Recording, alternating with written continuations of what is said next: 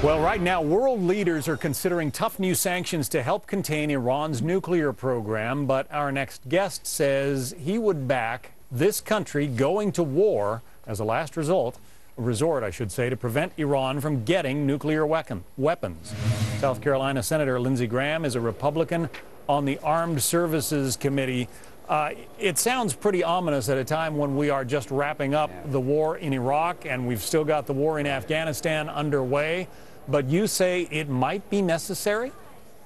Yeah, most definitely. The IAEA report about Iran's nuclear program is chilling. And the question you have to ask yourself, what is the most dangerous scenario we could face in the 21st century? I think it would be the Iranian theocracy, the Ayatollahs with a nuclear weapon. They may give it to a terrorist. They may use it against Israel. They'd blackmail the region. So I just don't think there's any doubt in my mind that is a non-starter. Sanctions could work. You'd have to cut off the refined petroleum. The Russians and the Chinese would have to play harder than they are today. I'm willing to try another round of sanctions, but I would use military force as the last option, not relish it, be resolved to do it, because if they do get a nuclear weapon, the whole Mideast goes into a nuclear arms race, and the Israelis will never know freedom and security if Iran has a nuclear weapon. Well, what about that national intelligence estimate? Was it in 2003 that famously estimated that Iran had given up? It was wrong. And that's the problem. In a closed dictatorship, you really don't know. And I'm afraid time is not on our side. I think it's universally believed they're trying to develop a nuclear weapon, not nuclear power. The IAEA report was chilling. They're further down the road than I thought. So the administration needs to get the Russians and the Chinese on board quickly. And if that doesn't work, Israel's got to make a decision. It would be better for the United States to use military force than Israel if it were ever used, because we have more capability. The Iranian nuclear program, John, is too redundant, in my view, to hit it with one strike. You'd have to really go after the Army, their Navy, their Air Force, and neuter this regime. That's what's left to us now because we waited so long. Well, you bring up an interesting point that ties to one of the other questions on Capitol Hill right now. That is, what happens if this so-called super committee cannot reach some kind of an agreement on cutting $1 trillion? You say you are very concerned about the potential impact on our military if the Pentagon has to bear the burden of those cuts. Well, I asked Secretary Panetta, what would it mean to the Department of Defense to have $600 billion taken out over the next decade on top of the $400 billion we're trying to save already? He said it would be shooting ourselves in the head.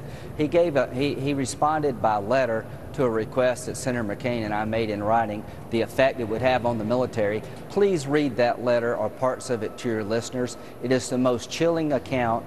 A 23% across-the-board cut in defense. We'd have the smallest Navy since 1915, have the smallest Army since 1940. The sequestration of $600 billion out of DOD if the super committee fails would destroy our national defense. That's not me saying it, that's Leon Panetta, and I'm not going to let that happen. Yeah, we'll certainly get that letter up on our website for viewers to take a look at. Thanks, Senator. I know that you and Senator McCain often stand shoulder to shoulder on defense issues. He had a pretty testy exchange that Steve Centani played for us a little bit earlier in the hour with Defense Secretary Leon Panetta, essentially suggesting that the administration dragged its feet in negotiating with Iran to the point that Iran said, okay, get your, I'm sorry, Iraq. Thank you. Iraq said essentially get your troops out now, and we said okay. The senator thinks that that's what the administration wanted. Do you agree? Well, there's a heck of a case to be made that we were not enthusiastic about it. I was there in May with Lieberman and Senator Lieberman and McCain, and I was talking to Maliki about immunity, legal protections for our troops, and he says, how many troops do you want to have here? I turned to our ambassador and our commander and said, well, we haven't decided that yet. So we've never given the Iraqis a number. Here's my concern. Based on what the president did in Afghanistan, recovering the surge forces in September of next year, not an option given by our commanders 2 months before his election. He made a campaign promise to have all troops out by 2008. The Kurds would take as many American troops as we could provide to Iraq.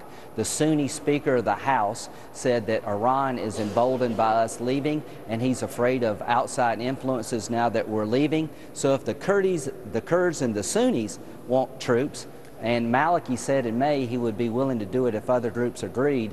I'm very suspicious that we ever gave them a number, and I think, quite frankly, this administration has been playing politics with troop levels in Iraq or Afghanistan.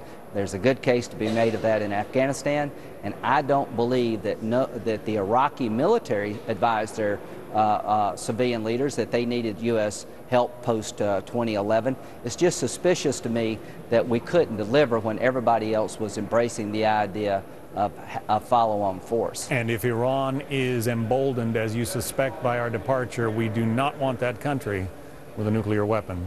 Senator? All I can tell you is Iran is threatened by democracy in Iraq, and they're going to do everything they can to undermine it, and us not being there providing security has accelerated their chances of success.